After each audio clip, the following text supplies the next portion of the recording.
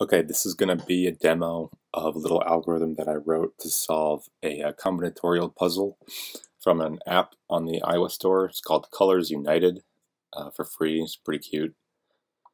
So I'll show you guys the mechanics of the gameplay so you have an idea of what it's like. So here's a typical game board composed of square tiles. You start at this oscillating tile, and then your moves are equivalent to choosing colors in this bottom row. And when you choose a color, your active region, or how I like to call it, which is initially just this oscillating tile, takes on the color of your choice and then absorbs all of the adjacent tiles of like color. So for example, if I went blue right now, I then become blue and I absorb all of the blue tiles that are adjacent to my active region. And then that becomes my new active region. So now I have both of these tiles will now change color in subsequent moves. So if I then went yellow, yellow, orange, yellow, green, and then you just traverse the level like that, and the objective is to paint the entire board the same color in as few moves as possible. And they cap you at some number of moves. For this level, it happens to be 13. So I finish it on 7 moves and I get 3 stars. Woohoo! I will show you guys for level 8. So this is not squares, obviously this is a circle board, and the semantics of adjacency for circle tiled boards is a bit different. So for example, this orange tile, this guy is adjacent to the 8 surrounding circles. So for example, I'm starting at this oscillating tile. If I then went green, I would expand down all the way into here, and then if I then chose purple as my second move, I would reach all the way down here. But this is actually a good one to show you guys the algorithm. Take a screenshot and send it over to myself.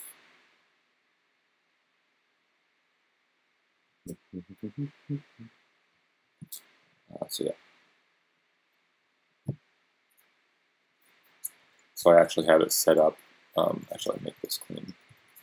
I have it set up. It uses OpenCV, the library open source computer vision, to just take the screenshot. Actually, for my downloads, and it is 736. So it takes just the screenshot and it's sort of raw image data, and then the max number of moves that is allowed, so 15, and it cannot deduce that right now just from the image alone, which would be cool though. And you run that, and ignore the expected runtime right now. The expected runtime is not accurate. That's based on different levels and previous trials and a different algorithm. But so the results are as follows. Apparently, the optimal sequence of moves that leads you to a solution state in as few moves as possible requires 11 moves, and this is the sequence. So each letter represents a color. So G is green, O is orange, purple, blue, purple, green, orange. So just to prove to you guys, you can watch me traverse the map, and I'll go green, orange, purple, orange, blue, purple, green, orange, blue, red, and yellow. And of course you can replay and it shuffles the board differently. So each level is actually, it's a different test case. But so the searched and bounded, these numbers indicate the number of nodes along the number of different game states that the algorithm hit and actively searched throughout its traversal of the search space. So it hit 41,000 different game states. And of those 41,000, it was able to bound away 30,000, or about 31,000, because it was able to deduce, given my currently best known solution, these guys are not able to beat the best known solution currently, so I can just disregard those game states and not continue searching them and wasting my time. Okay, so I just have here a hexagon board, and the rules for hexagons are probably self-explanatory, but a single hexagon is adjacent to the 6 neighboring hexagons. So I just wanted to show you what the stats look like for a larger state space, because the depth is much larger, 18, versus what the other one was. And then it's interesting to see how many nodes are bounded away versus how many are searched. And then like the result of that on the time it took. But so I have the image, what is it, 739, and then 18 is the time. So that'll run for a couple minutes at least, I think. So I'll just quickly explain what's actually happening, and I'll be concise. But I represent the board as a graph, logically, where vertices are interconnected like colored tiles. So these 3 red hexagons, that would be one vertex in the graph because they're all adjacent to one another. Similarly, all 5 of these orange hexagons, those would be blocked together as one vertex in the graph. And then arcs or edges exist between 2 vertices if they are adjacent physically in the picture. So like this purple guy would be adjacent to this 3-tiled green guy. And so what happens is the root of the search tree is this initial game state where you have not chosen any colors and you have only absorbed this initial oscillating tile.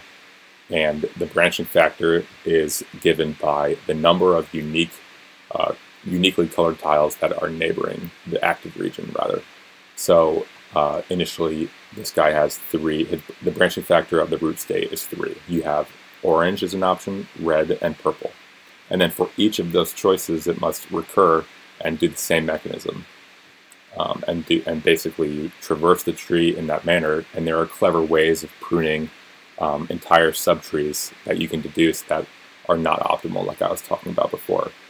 For example, if I reach a final state somewhere along that scheme and that path, and I did it in 12 moves, if I come again to another state that theoretically can do no better than 13 moves, I don't need to continue searching down that path because there's no way for any of the states in that subtree to beat what my current best is. So you can do clever things like that. My branching scheme right now, or well, rather how I guide the search and my pruning rules are very crude. So it searches a lot more than it probably needs to. So there are ways, and I have ideas of making it a lot faster. And then, of course, like how you represent the game state obviously has an enormous impact on the performance. But yeah, so I'll cut out this wait time, and I'll come back when the solution's here. Okay, so we're back. It searched a little bit longer than 5.5 minutes, 348,000 milliseconds, which is probably a bit slow, but regardless, the optimal number of moves is 14 to reach a solution state. So I'll just go through that for funsies. Purple, orange, green, blue, purple, green, orange, purple, blue, red, purple,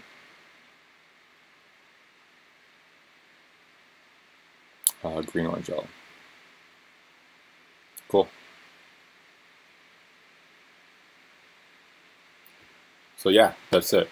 And then just to show you guys, so those are like the introductory levels, right? Just so you get a sense of like the impact of the exponential growth rate, like in the search space, like as you increase the max number of moves in order to reach a solution state. This square level that I'm on, so look at how many vertices there are. I think there are like on average 300 vertices in like the logical graph that gets constructed once you pass in this image. And then the depth of the search space is 35, right? So if we do the same kind of like rough estimation that we did before, 5 raised to the 35 is like absurd. So the dream is to be able to do this and to do it in like less than a minute. But obviously it's a hard problem, like computationally. And it just depends on how clever you can get your algorithm. But yeah, thanks for watching.